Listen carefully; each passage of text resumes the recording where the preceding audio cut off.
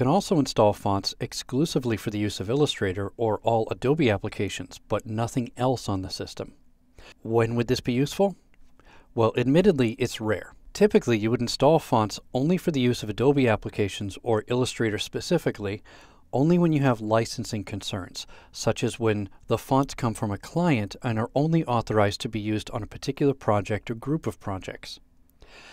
IT departments in particular like to be able to install fonts for the use of only certain applications.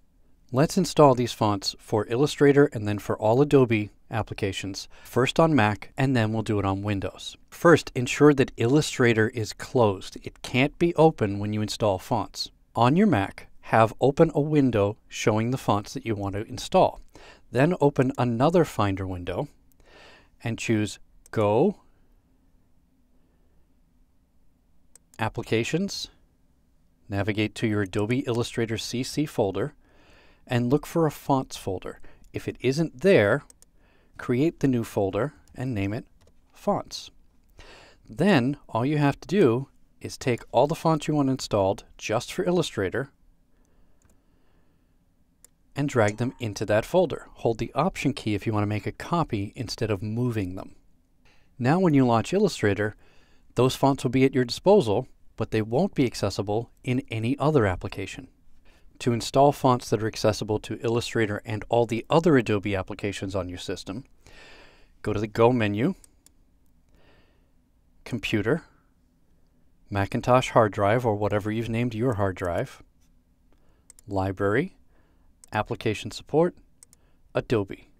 Now inside the Adobe folder, look for a folder called Fonts.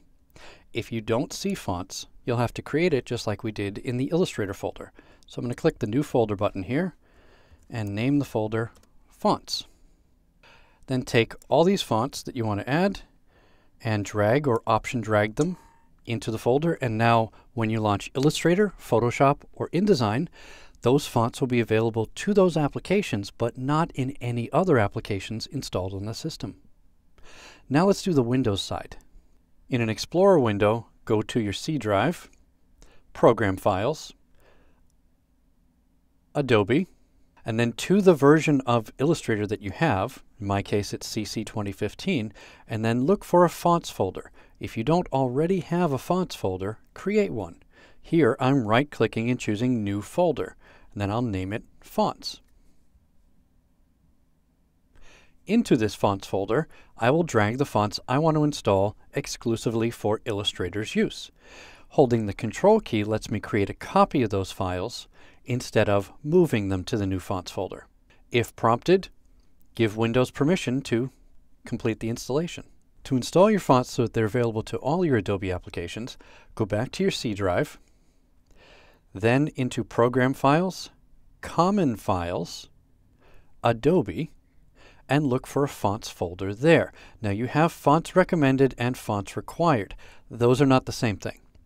Ignore those and create a new folder called Fonts if you don't already have one that is simply named Fonts.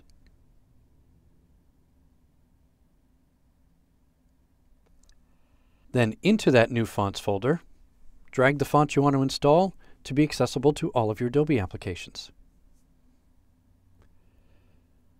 Once you start up Illustrator or Photoshop or InDesign or something else, all those fonts will be available to that application.